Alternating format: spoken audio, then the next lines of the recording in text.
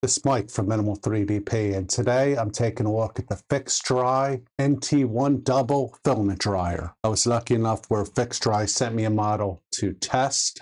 I'm not being compensated, and I was asked to give an honest review. And so I thought we'd talk about this today and take a look at the features. As I mentioned, this is the FIXDRY 2-spool NT1 Filament Dryer. Looking at the specifications, I'm really pleased by this. At this point in my 3D printing career, I have multiple printers and I print a lot of PLA. And for me, being able to dry 2 rolls of filament simultaneously is really important. And at this point, I don't think I'd really push to buy, or I was going to buy a filament dryer, one that does 2 rolls simultaneously. So looking at this checks all the boxes for me.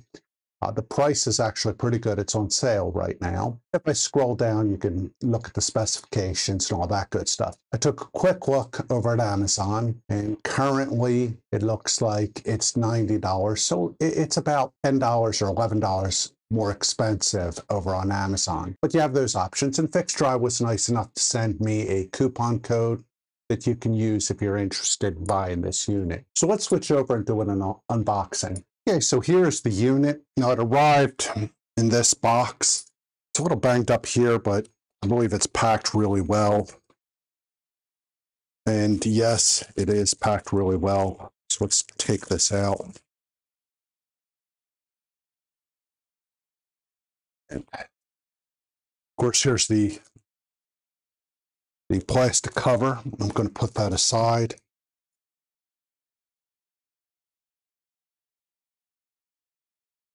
And let me put aside the box. Now, as you can see, my daughter's cat has decided to pay a visit. I am now surrounded by animals. I have more animals than people in the house. So here's the base of the unit. Let me put the camera down. And again, we have a cat. Taking a look at things, we'll move her out of the way. That is Sweetie, by the way. And then let me put the top on.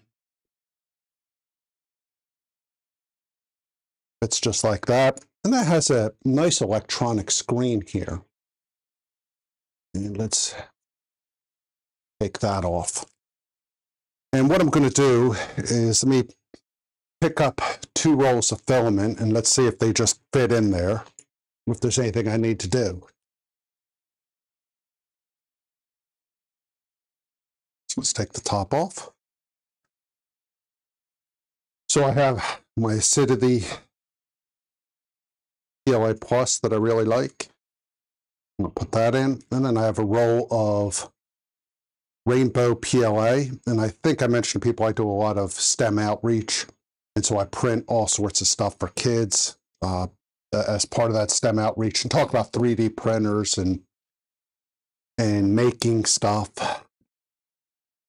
I got something hung up here. Oh, there we go. I think I was just caught on a piece of filament. Yeah. So 2 rolls are fitting comfortably in there. Let's see if we can power this on. Well, might help to plug it in. And I apologize, I'm a little scatterbrained today. It's been a long week, been a long week at work. But the whole reason I do 3D printing is to relax. And this is a hobby I love. So let's back this out a little bit. I'm going to tilt this down so we can see. Oops. Tilt it a little more. Oh wait, let's see what I can do here. There we go. Oh, might help. Let's move the camera around a little bit. There we go, and I'll get a little closer. Let me go down. And again, I apologize. This is not how I normally do things, but I'm a little exasperated today. Now, this is starting, and it started off at 50C, which is about correct. I believe this is showing 9 hours. Let's take a look at the directions and we'll figure out how to set this thing, and then we'll take a look. Now, I should also point out, it looks like there's plenty of holes here where I can put in some PTFE tubing and then run the filament right out of the dryer, which again, I really like. So let me pause and let's take a look at the directions. So I'm going to make a quick change here. I want to take the shroud off.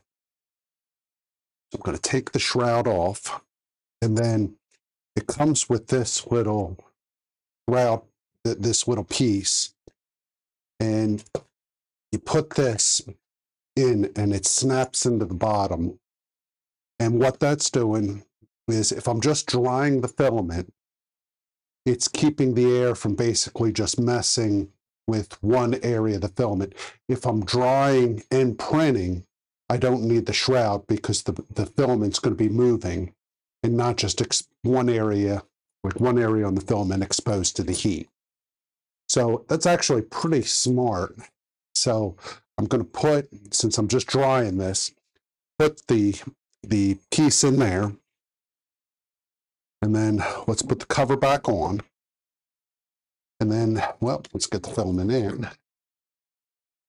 Push the top in, and that seals really well. And then let's look at the controls.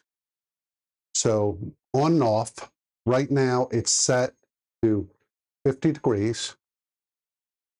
And I can sit here when I click this, I can change the temperature, click it again. Now I can change the time. In my case, I want to do 5 hours. Click again and change the minutes. And I'll just do it at 5. So I'm just going to let it go. And right now it's showing it's at 48%. And I'm going to let this dry for 5 hours. And we can basically come back and take a look at what percentage we have changed in the humidity in with the filament.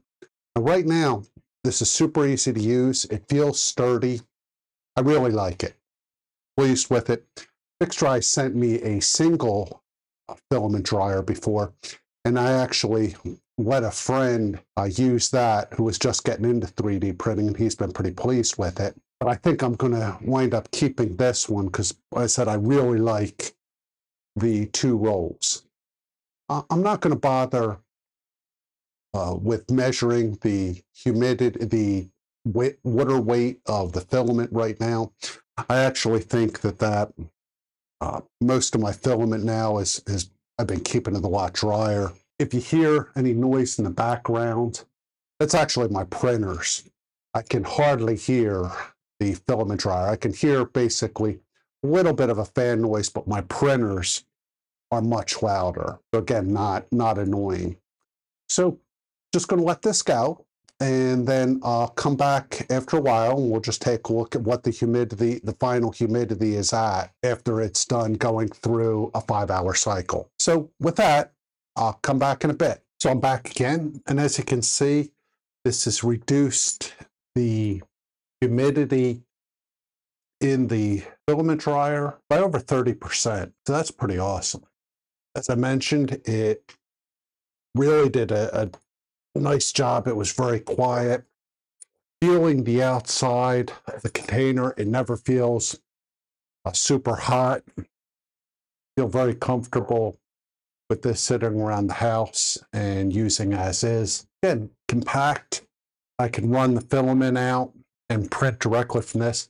I really like this filament dry box. I can't recommend it enough. This is going to be something that I'm adding my tools that I use regularly. Hopefully you found this helpful.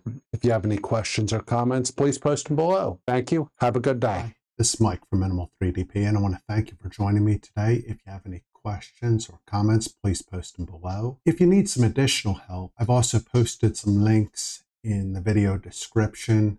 You can set up a 15-minute help session with me, and I'm more than happy to sit down with you and see if I can help you out.